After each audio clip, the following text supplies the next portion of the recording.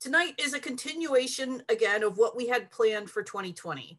Our speaker tonight was originally going to be at the museum for this very presentation on March 25th last year. It's only taken us 51 weeks to get him back into our program. We will have a Q&A period at the end of the talk. Please submit your questions through the Q&A icon on your screen. This evening's presentation is entitled The Heroic Age of Diving, America's Underwater Pioneers and the Great Wrecks of Lake Erie. The author of a book by the same name is Jerry Coombs. He is a researcher and writer residing in New York's Hudson River Valley. His books include biographies on exceptional but little known 19th century Americans, Wild West show sharpshooters, pioneer aviators, baseball league promoters, dance hall denizens, a teenage Amazon plant hunter, and early apparatus divers. Currently, he is researching the balloon parachuting craze of the 1890s. Jerry was educated at Earlham College and Rutgers University, where he earned a master's in library and information science. Good evening, Jerry. Hello, good evening. Take it away.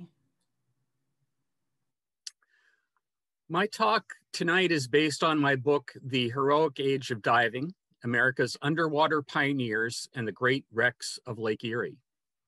In part one of that book, I described the first 12 years of apparatus diving in America, from 1837 to 1849.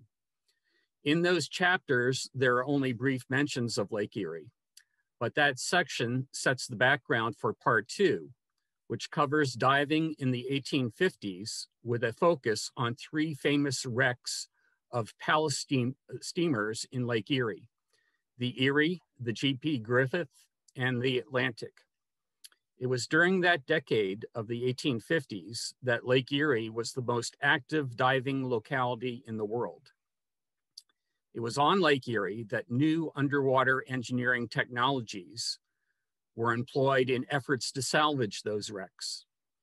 But the salvage of those wrecks also involved a compelling, tragic tale, the story of diver John B. Green. But before I get to his story, I want to briefly review some of that earlier context on the origins of apparatus diving. Slide.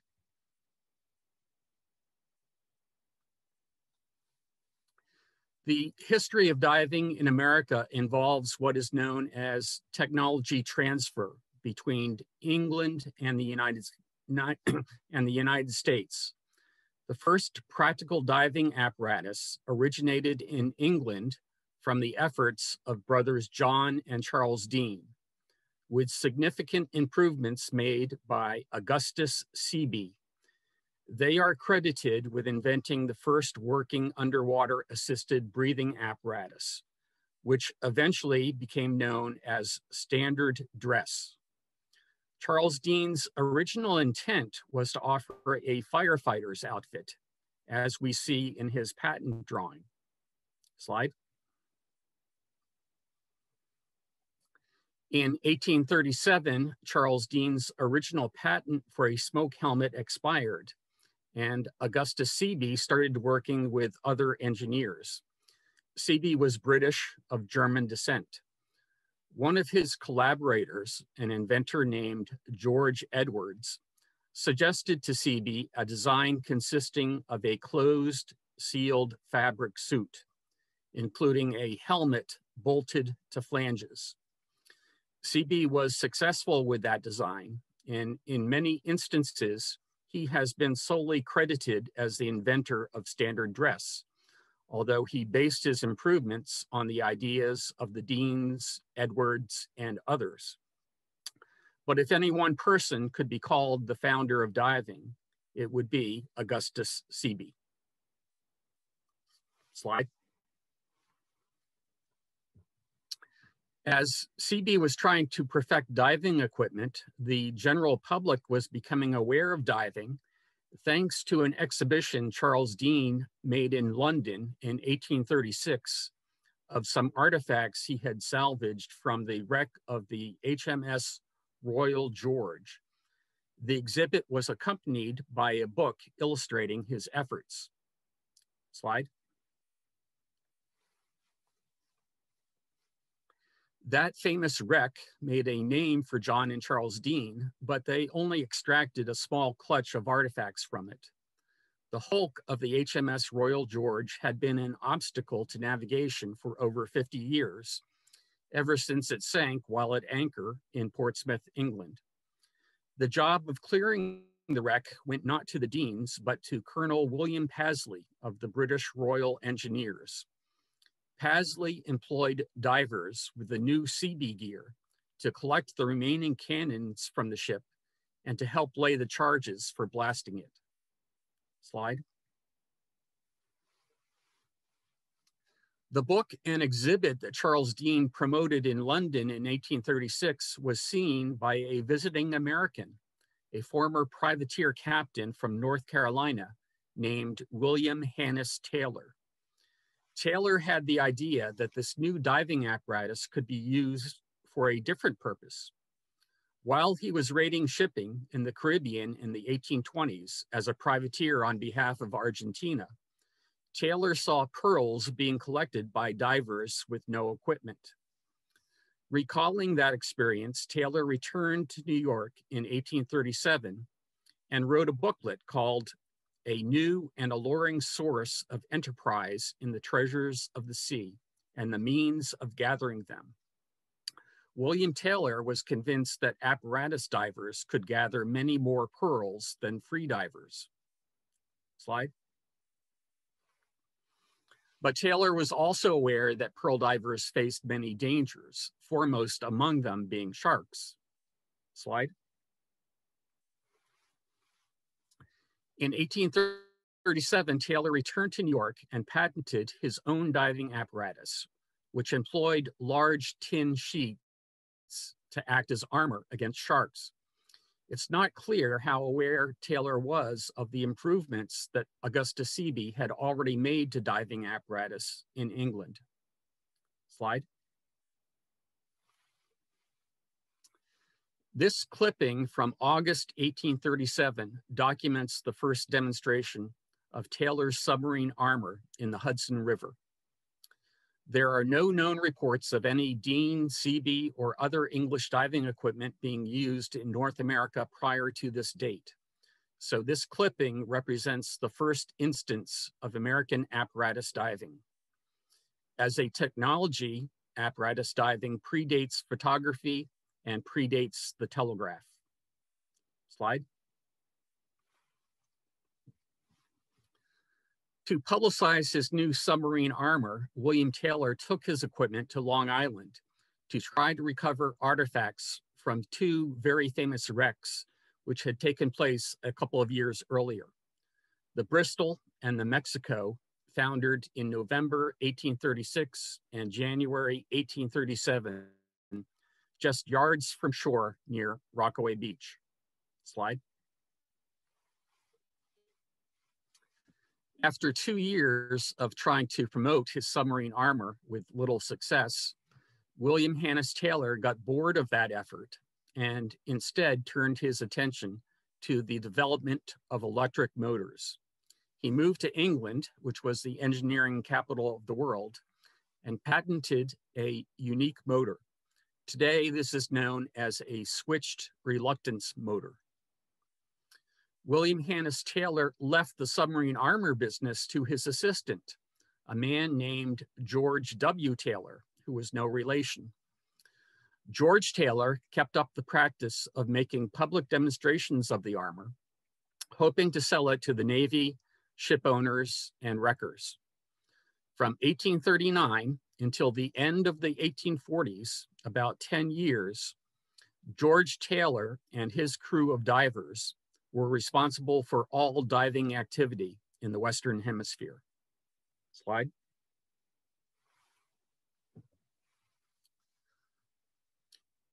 In January 1840, the opulent passenger steamer Lexington caught on fire and sank in the middle of Long Island Sound.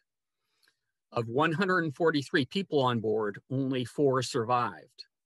One of the victims was Adolphus Harnden, one of the partners in Harnden's Express Company. George Taylor was asked to come and try to recover the Express Company's valuables. Taylor made it down to 114 feet, but was barely able to function.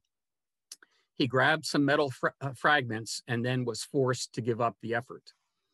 The money of the express company was never recovered. Keep this in mind because one of the junior partners in Harnden's express company was a man named Henry Wells, whose name we'll encounter again in a few minutes. Slide. Meanwhile, in the 1840s, thanks to the Erie Canal, shipping was booming on Lake Erie.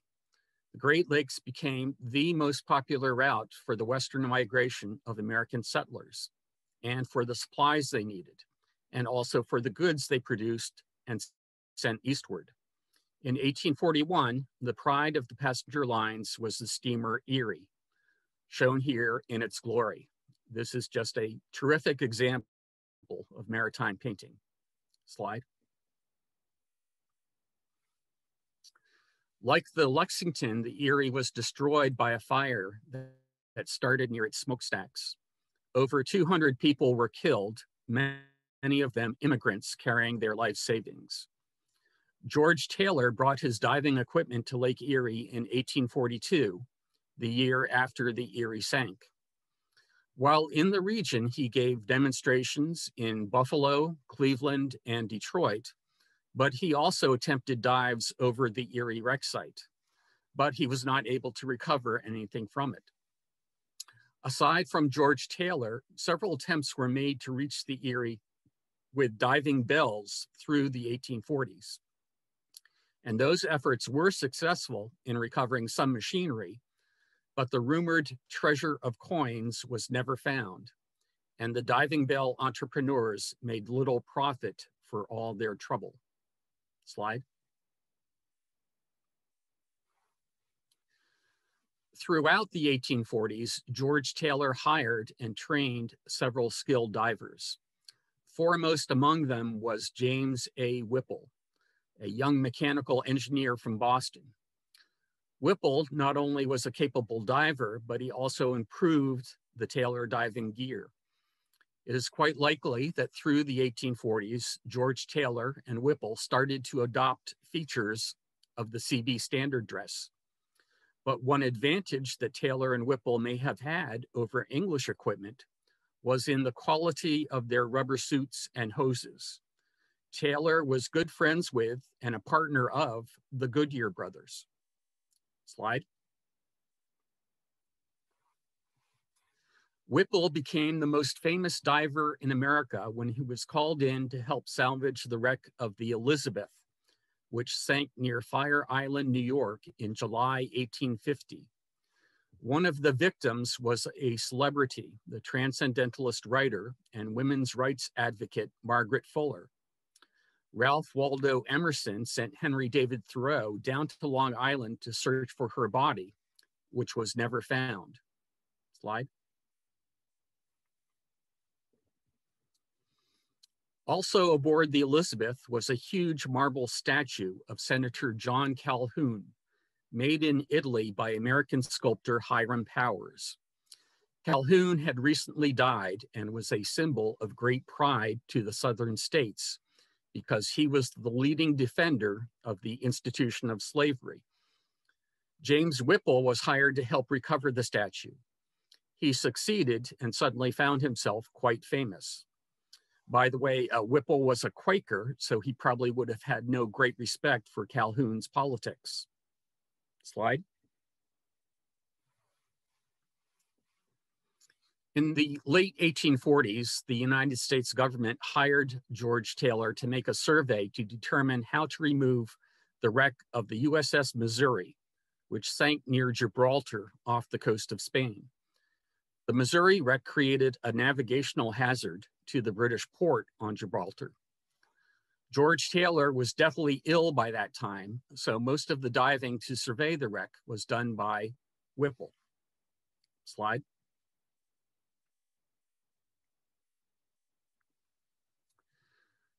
George Taylor and Whipple fully expected to get the final contract to remove the Missouri, but instead it was awarded to two Boston businessmen, Thomas Wells and John Gowan.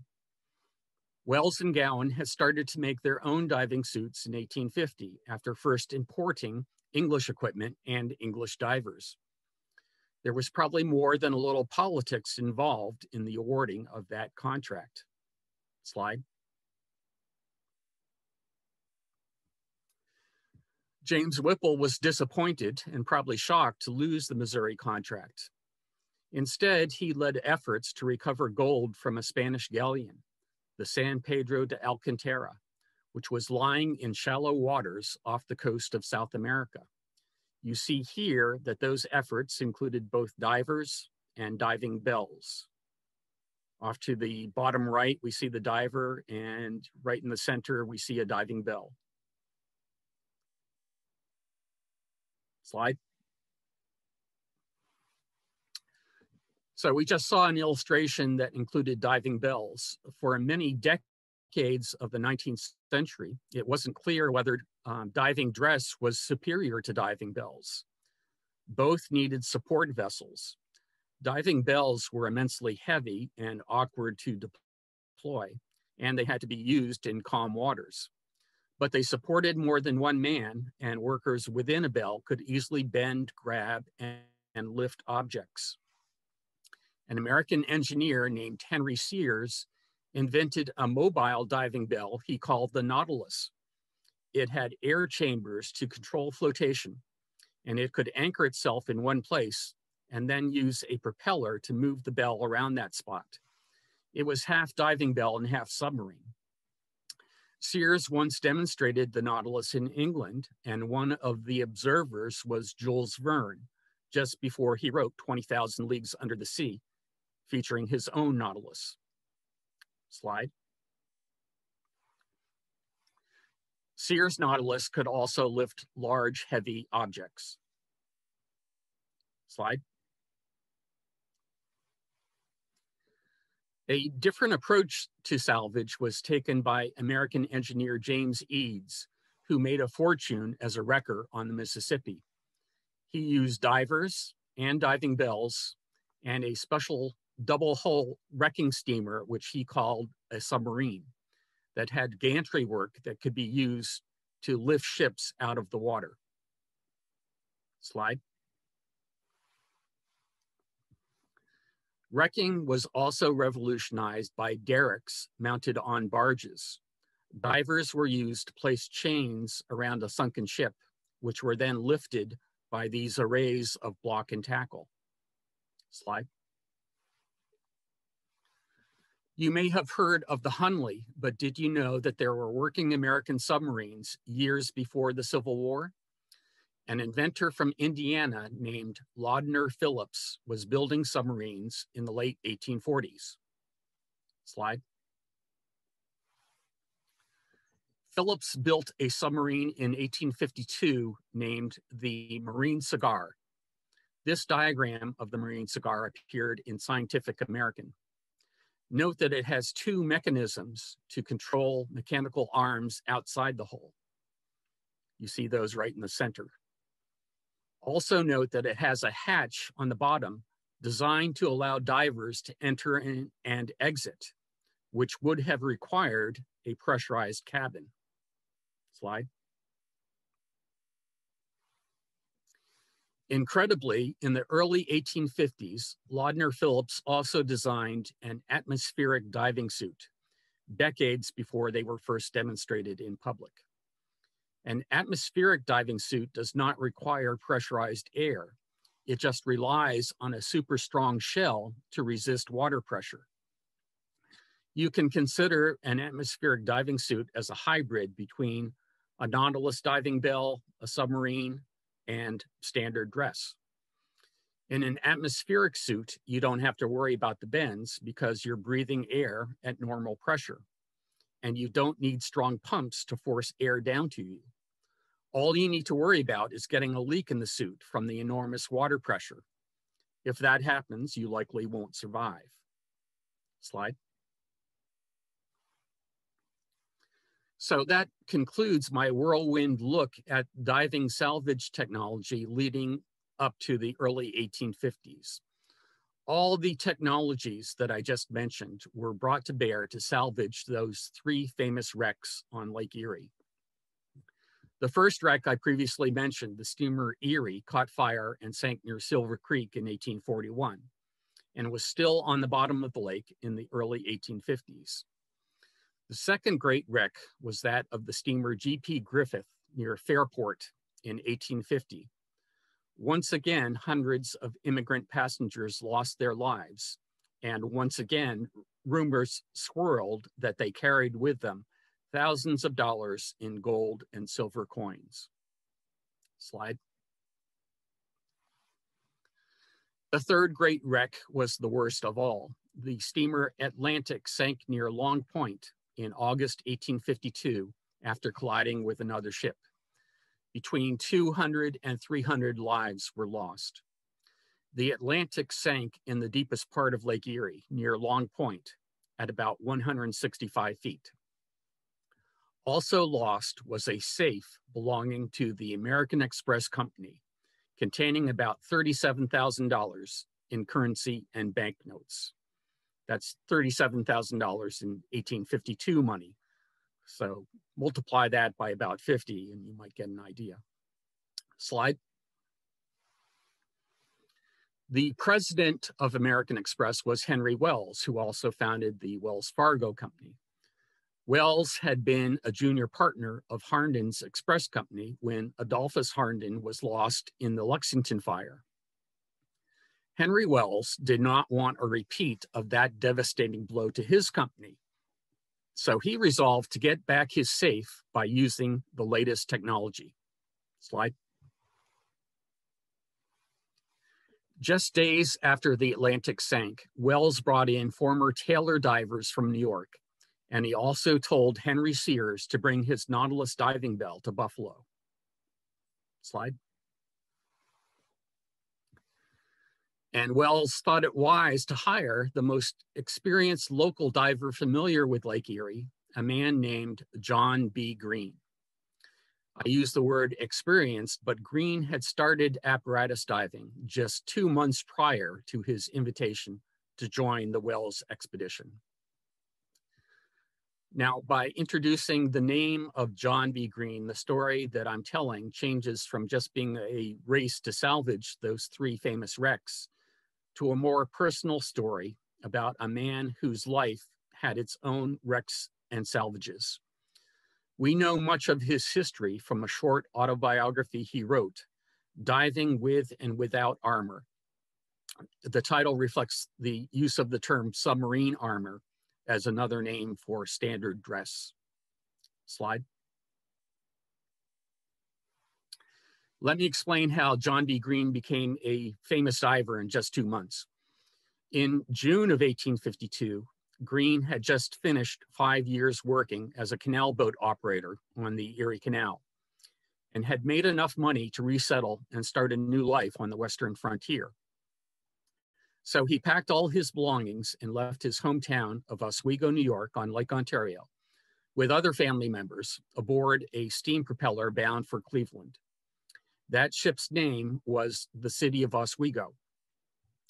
In his book account of this voyage, Green didn't mention the other family members by name, but did say that they included his brother and his brother's in-laws. Slide. The City of Oswego passed from Lake Ontario onto Lake Erie through the Welland Canal. It steamed southwest and got within 20 miles of Cleveland during the middle of a late July night. With no warning and far from shore, it collided with another steamer named the America. There were about 30 passengers aboard the City of Oswego, including John B. Green, and it sank so quickly that 12 people lost their lives. Green himself dived down 3 times trying to save others before he had to be pulled out of the water himself by the crew of the America. He lost everything in the wreck, and among the victims were some of his family members. He spent 2 weeks combing the shore for his belongings and waiting for the bodies of the drowned victims to float ashore. One of his chests was later found, but it was empty. Slide.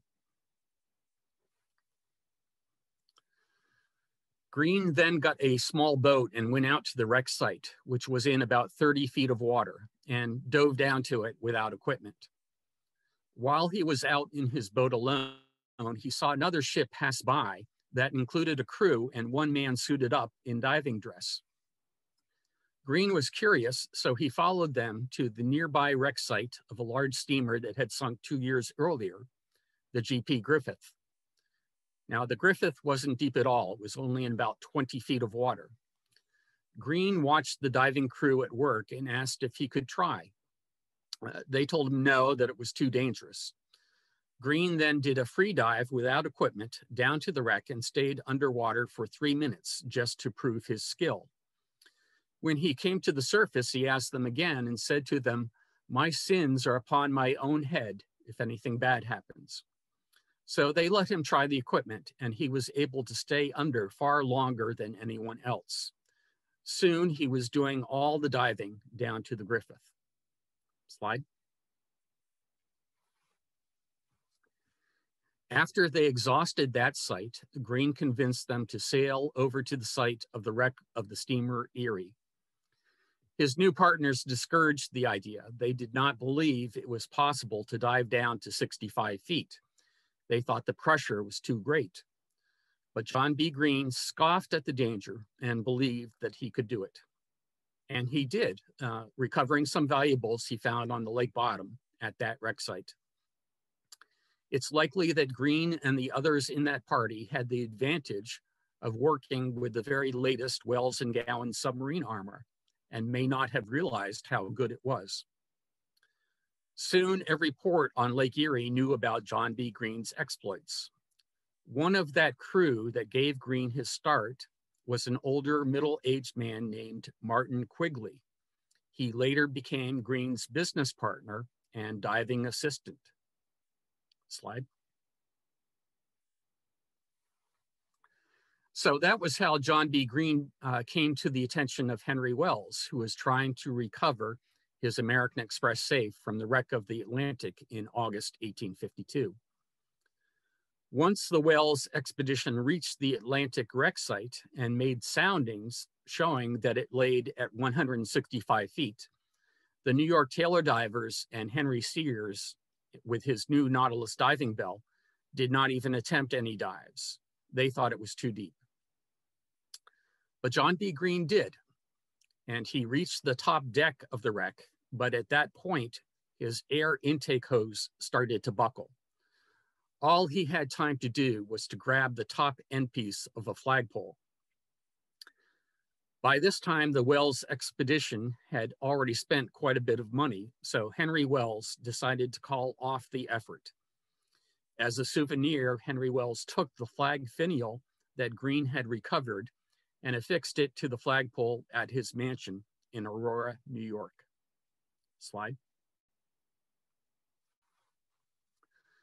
But Henry Wells didn't entirely give up. He contracted the Atlantic salvage job out to Albert Bishop, who was the inventor of the floating derrick.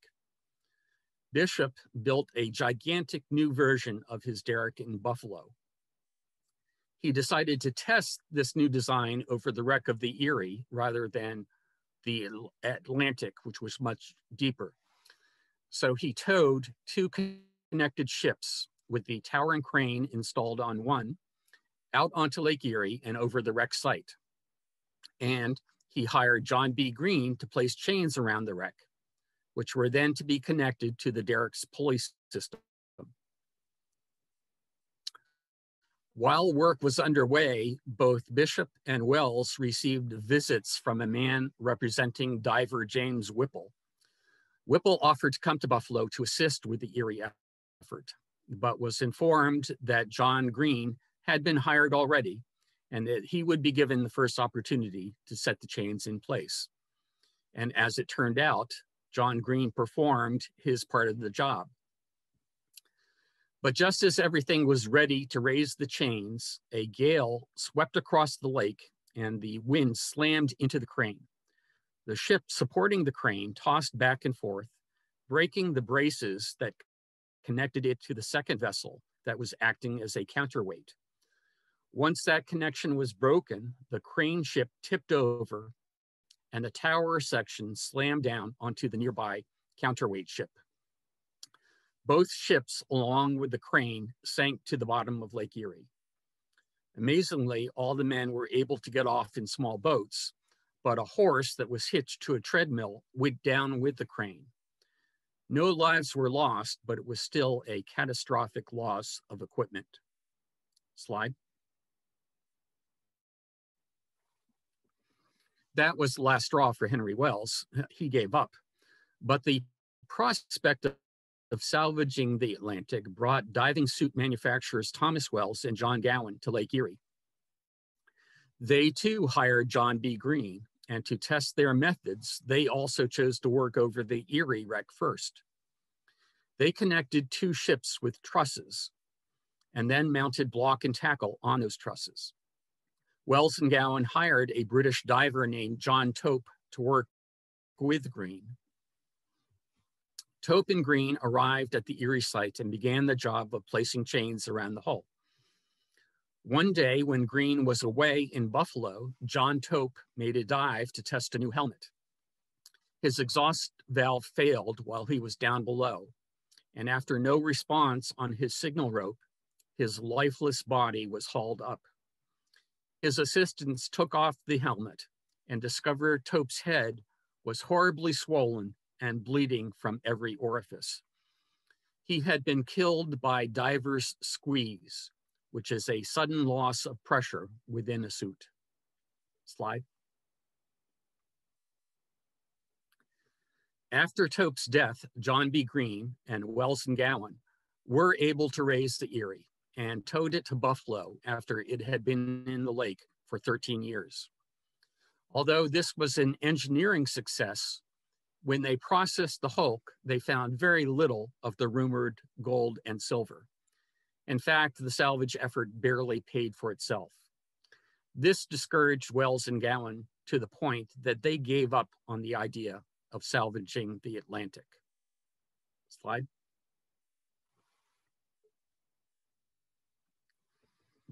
In 1853, with great secrecy, Laudner Phillips brought his marine cigar to Lake Erie and his atmospheric suit. What exactly happened to the submarine is not known, but one anecdote came to light decades later that suggested that an unmanned test of the vessel failed, that its support chains snapped, and the marine cigar sank in over 100 feet of water, somewhere between Long Point and Buffalo, where it probably still rests, nosed into the muddy bottom and covered with silt. I don't believe that even side-scan sonar would find it now, but what a wonderful artifact it would be if it is found someday. Slide. In August of 1855, John B. Green decided to go after the safe on his own after having participated as hired help in the prior failed efforts. He chartered a ship and crew and returned to the Atlantic site over the deepest part of Lake Erie. He made a series of dives down to 165 feet over a consecutive stretch of 5 days, groping his way in total darkness around the wreck. No one had yet engineered underwater lamps. He was finally able to locate the wheelhouse and from there followed the deck back to the window of the cabin where he had been told the safe had been left.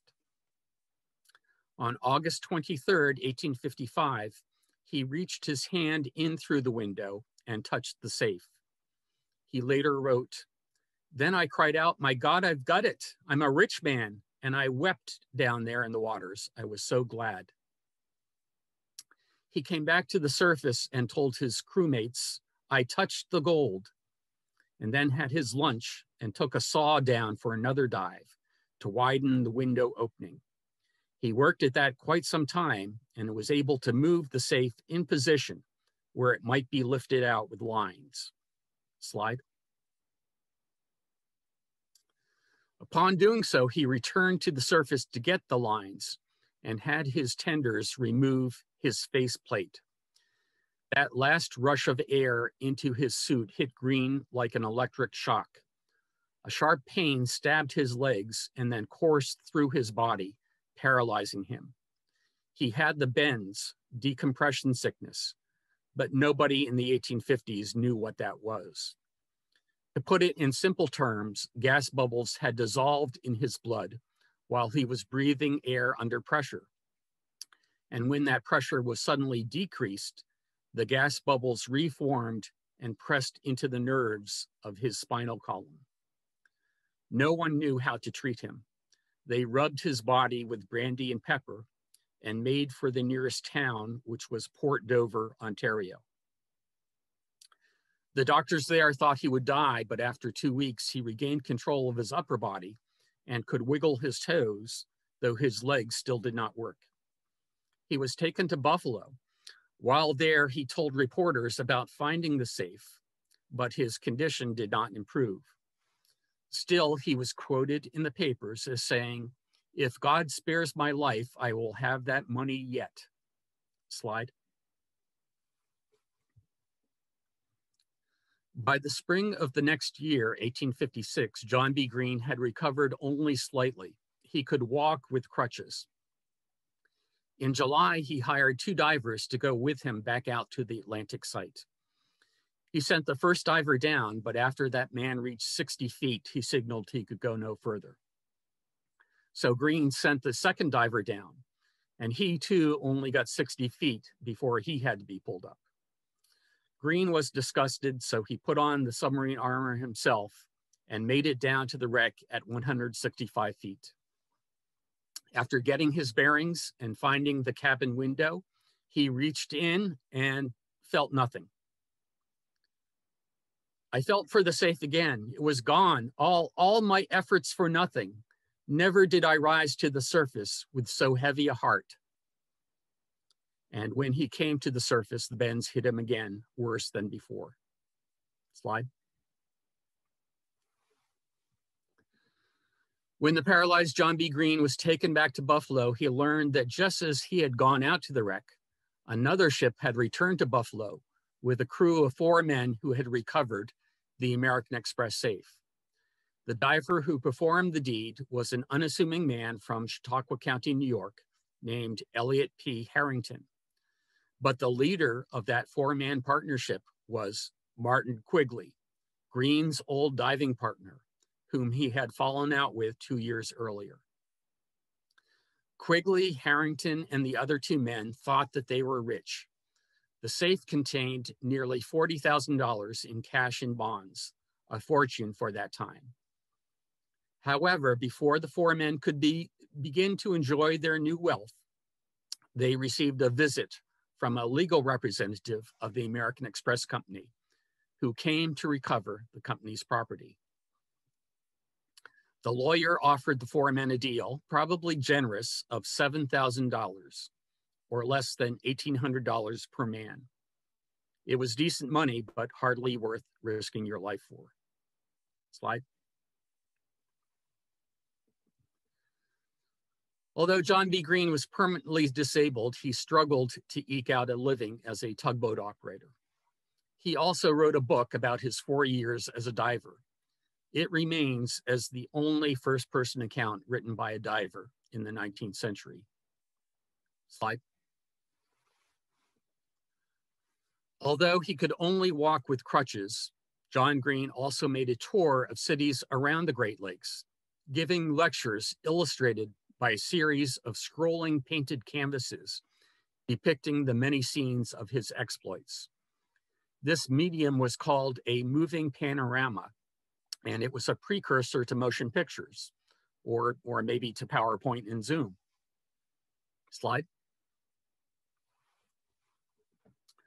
But while researching John B. Green, I discovered that he had not been entirely truthful in his autobiography concerning the events that led him to dive in the first place, namely the wreck of the city of Oswego.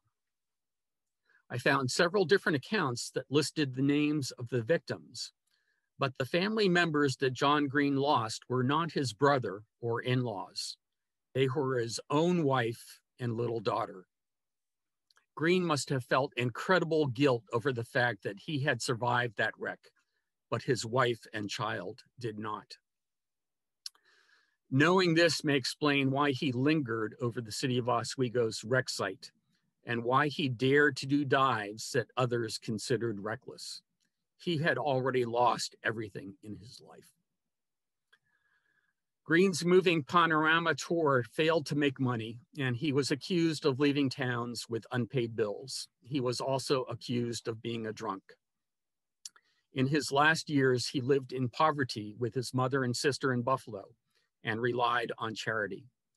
However, in the 1860s, American cities were full of men disabled from the Civil War, so there was no large outpouring of support for John Green. In despair, he committed suicide by poison in 1868. Slide.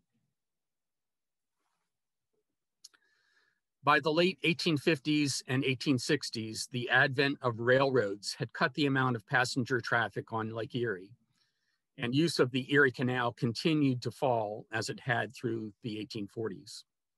The Great Palace Steamer era came to an end. There was still much salvage activity on the Great Lakes, but it wasn't being done by treasure hunters. John B. Green's story, I think, is made sadder by the fact that the men who beat him to recover the safe saw no great profit themselves, nor were they villains.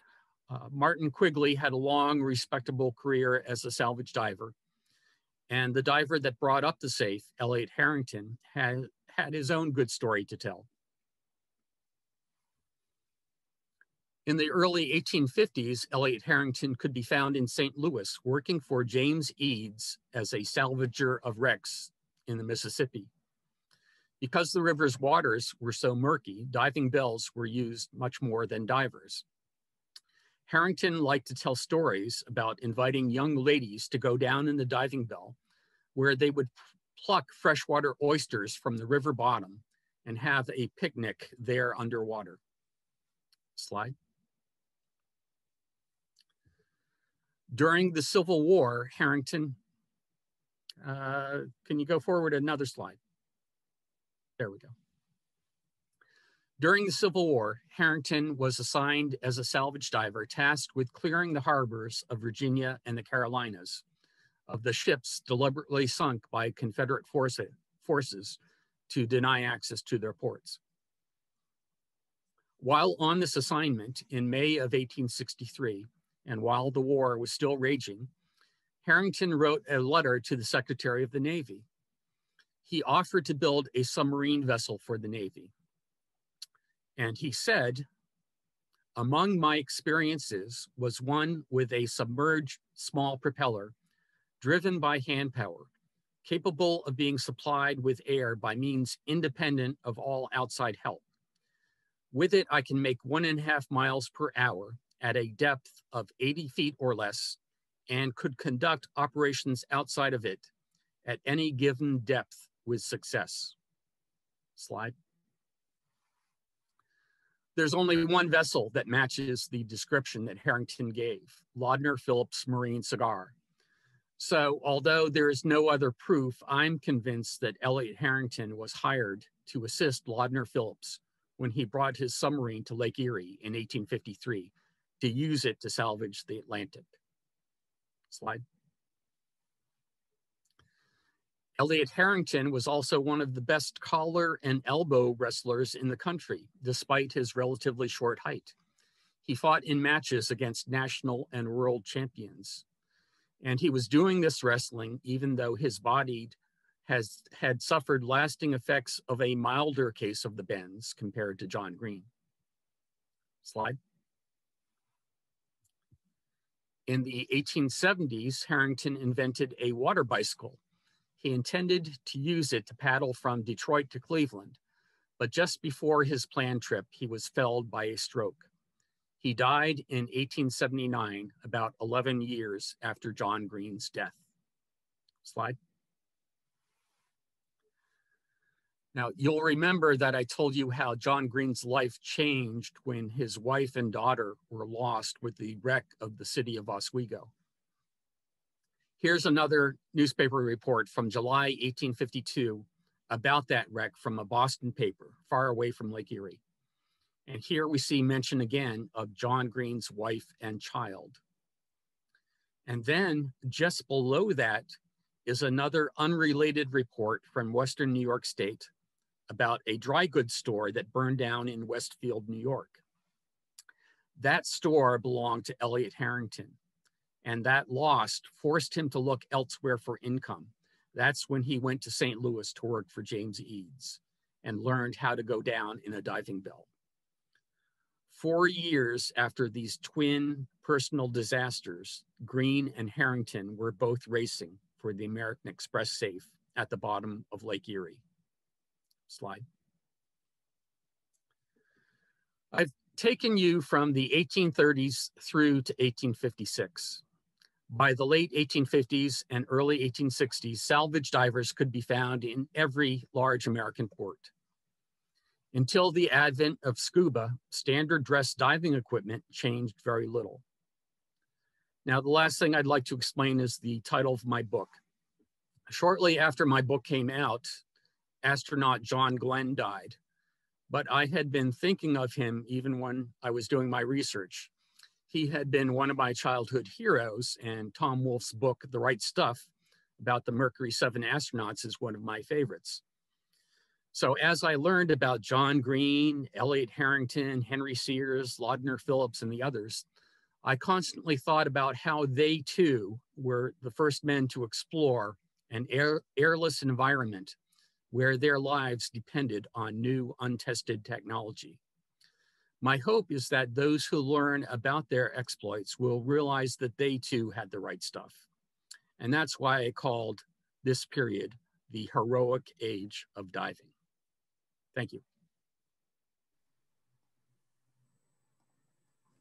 Great. Thank you so much, Jerry. That was fascinating.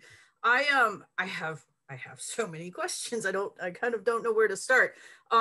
First of all, and this is just me talking, this isn't even questions coming from our audience, who, don't forget, if you have anything, make sure you put it into the Q&A there. As a researcher as well, I'm just, that newspaper piece that you showed right there at the end, I don't know, those are the kinds of things that as a historical researcher, you're like, I don't want to say bad words here, but this is where you sit at the library table and go, oh my gosh, how does the world so small that those two things came together in a single newspaper, right? Yeah, I had to share that because that was so startling when I came across that. Yeah. Pardon me, I am so sorry. I know, I mean, because I'm an underwater archaeologist, I do a lot of scuba diving. I know what we do today, but you know, these guys in these tin suits, how did they stay warm underwater because Lake Erie's cold, Hudson River's cold, you know, these places that they're talking about, you know, and the metal's gonna absorb the cold as well. Yeah, cold and dark once you go, you know, down about 100 feet or so. Well, they fortified themselves with brandy. I've read that much. But you know, they also wore a lot of wool before they got into the suit. And the suit was, you know, enclosed. It was heavy canvas lining rubber. So it gave them some insulation, but you're right, it probably was cold. And they also often worked without gloves, which I think is the most amazing part. I don't know how they did that. Again, I just know today, and there's no way I would dive anywhere in the Great Lakes without gloves, but that's mostly due to the zebra mussel infestation, but it is also very cold. Here's a question from Sophie. Are you a diver yourself? I took a class in a swimming pool once and dove in a quarry and in Lake George a couple times, but that was a long time ago. You did this research didn't inspire you to go out and try it again? No, but I met some a group of divers who go out with the old time equipment, and they have a standing offer to me to go and try some of the standard dress and go down. So maybe one of these days. Maybe. But sort of as an offshoot of that question, Andrea wants to know what inspired you to research this subject and write this book?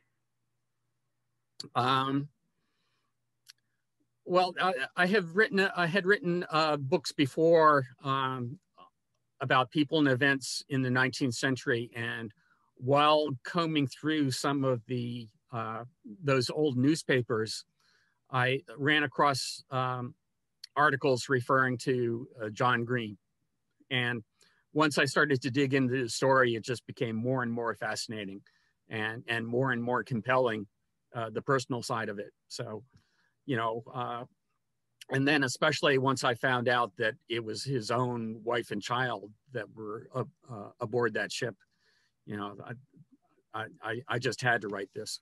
Okay, excellent. So Hannah's asking, and this is a good question. She did mention she has ordered the book. So if anything is in the book that you're about to say, just say it's in the book. But are there any women featured in your book or female divers that you read about from this early period? There were no female divers during this period. And in fact, the first ones I have run across are ones from in the 1890s. And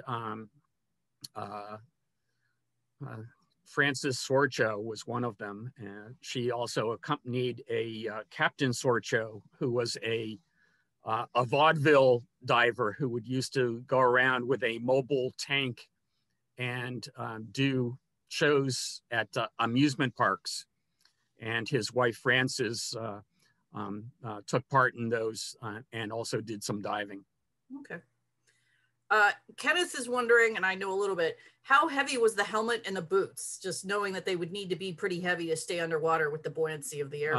The whole outfit was about 200 pounds. And of course, that includes the helmet, the flange that the helmet is bolted to, the heavy lead shoes, and also they also usually would hang a lead weight over their chest plate. But you know, once underwater, that did not deter them at all. So it did mean that they could barely move, you know, once they were brought out of the water. Again, as a diver now, and I know how much weight I carry, and it's nowhere near that. And I can't imagine having that much on and still being able to move around some. And I know you said, you know, especially the divers, they didn't have artificial lighting to be able to use underwater, but were they able to use lighting in the diving bells? And if so, do you know what kind? As far as I know, they were burning lamps in the diving bells. I feel like now I'm taking it down another road. They're not concerned about the consumption of oxygen with the. I mean, it wasn't any special mix of air. It was just air under pressure. Right. No, yeah, just still. Do you know, like, how many salvage divers are working during this time period? So, you know, pre-Civil War period. Pre-Civil War, it was probably, you know, less than 2 dozen. There were quite a few in Boston, quite a few in New York, and mainly they were diving in the port areas to recover things that had fallen off of ships there. But the reason there was so much Lake Erie became such a proving ground was that the technology was just barely there where they could reach many parts of the lake, which was certainly not true of the ocean, where most of the depths were way beyond what they could reach, except things that had wrecks that had happened very close to shore. So I know, and we've talked a lot tonight about wrecks in Lake Erie. Were they taking and using this early technology on the other Great Lakes, or is it just And again, we talk about Lake Erie being so shallow, but we're talking about 165 feet. There's plenty of places you can get to that probably had sunken ships that needed something in Lake Huron or Lake Michigan or Lake, you know, all the other 4 lakes. So was there anybody doing work on those lakes? Yeah, there was salvage work being done on wrecks there. But you know, the majority of the passenger traffic was coming through Lake Erie. Okay. Now, okay. So when we talk about the reason they're going after these is because of these palace steamers, which are the ones carrying the money and. Exactly. Okay, that makes sense. So here's one from Frank, and I might be able to help a little bit with this. What is the difference between Green coming up 2 times from the Atlantic with the bends and the other 4 with Quigley and Harrington being not affected? Well, Green had done all the heavy lifting for the other 4 divers. In fact, if you think about it, you'll remember that I mentioned that after Green got the bends the first time, he went back to Buffalo and told reporters that he had found the safe. And it was no secret where the Atlantic was at that time, because Wells' expedition had already been out to it. So they other people knew where the Atlantic was, and Green told them that he had found the safe. And Green apparently assumed that only he had the skill to go down to go and get it again, and he was wrong. Yeah. And I'm going to go off of that too. Ron was asking, he says, you mentioned the bends. Is this still a problem in diving today? If not, how is this ailment avoided? I don't know. I mean, I could answer this. It's very definitely a problem today. In fact, when I was researching the book, I wanted to talk to a diver who had experienced the bends, and I talked to a diver who had been paralyzed by it. And it's a horrible condition, you know, the way it attacks your spinal column and nervous system. It really wasn't fully identified until they were building the Brooklyn Bridge with the caisson workers, who were workers who worked in these pressurized rooms that were down underwater. And they discovered, you know, that these crews of men would suddenly start having these ailments. And so finally, doctors identified that the problem was the sudden decompression as they rose up out of those caissons. So that's when they very quickly figured out if they rose them slowly in stages, that gave the time for the gas in their blood to come out slowly and cause less injury. So they very quickly figured that out, and the divers have been using those diving tables ever since. Yeah. Again, because I'm a diver, you hit it right there. I know the Navy had a lot to do with developing the tables, and so yeah, you're right. This is something we still deal with today, but there's so much more awareness and knowledge of it. So that's one of the reasons we've got that. The young man that I talked to that was paralyzed, when he was brought up with the bends, he was on a chartered boat, and the captain really didn't know what to do. The captain radioed the Coast Guard for help, and the Coast Guard came out and airlifted him out. And that's the worst thing that you could do to a victim of the bends, because as you airlift them out, you're decreasing the pressure even more. So if they hadn't had done that, he might have been in much better shape. Yeah, I don't even, it's just, that makes me kind of wonder what happened and what they were thinking. I don't know. I had a small accident myself about 10 years ago. And in the end, it turns out I wasn't bent. I just had some back problems, but I did have to get airlifted, but I mean, they took a very close out over the water route so they could stay low so that there wasn't an issue. And there are all sorts of degrees of the bends too. You can have the very mild case of the bends, and you know, it doesn't do much more than give you a rash. Well, I don't want to scare people here as a diver. It is a very scary thing, but it is very, at least in today's world, very avoidable.